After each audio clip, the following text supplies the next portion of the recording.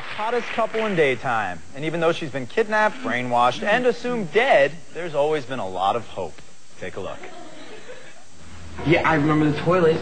Mom, that toilet smelled horrible. That smell. Why did you refuse to allow the cops to contact anyone?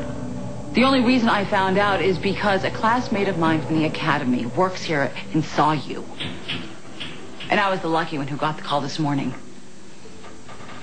Your father's going to hit the roof when he finds out about this. That you spent the night in the county jail. Mom, you know, I was kind of thinking about that. I'm thinking it's a bad idea to tell Dad.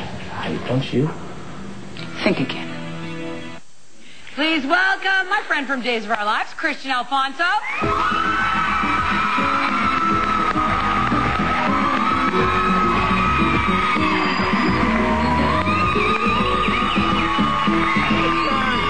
Oh, how are ya? I'm great.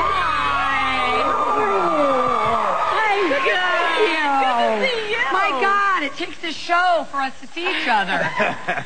Welcome. Thank you so much. It's great to be here. Well, unbelievably honored to have you. I mean, you and obviously Hope and Bo, one of the biggest couples in daytime history. Up there with Ruth and Mara. Really? How long have you guys, you've been on the show for over 20? Actually, this time around, I've been on for 10 years. It seems like it's gone by like that. Wow. Yeah, I love being there. It's home.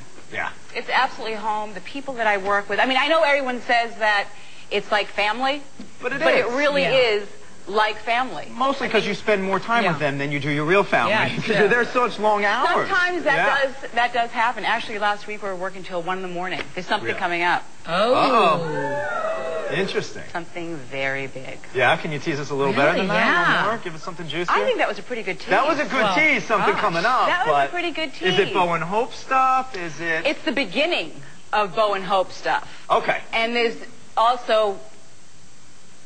I want to keep my job. Wow. We had it. We were this close.